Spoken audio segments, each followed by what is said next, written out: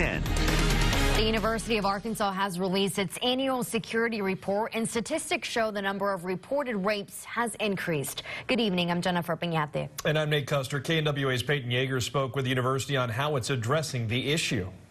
According to the University of Arkansas security report for 2017, there were 9 reported rape cases. In 2016, there were 5. And in 2015, there were 7.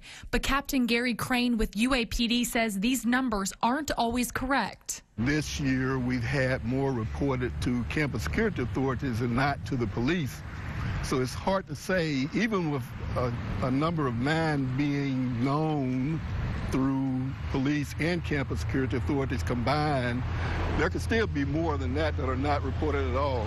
Only 4 of the 9 reported were disclosed through police. In order to be counted at all community members must go to report.uark.edu to file a sexual misconduct claim. If a victim files a complaint, the university will take steps to speak with both parties, the accused and the victim, to investigate the allegations, to talk to witnesses if available, and then to make a decision based on whether or not university policy was violated.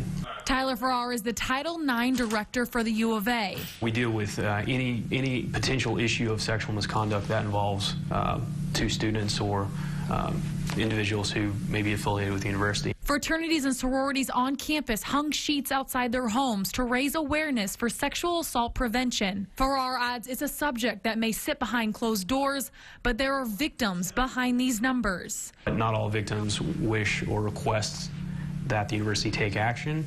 In Fayetteville, Peyton Yager, KNWA, Northwest Arkansas.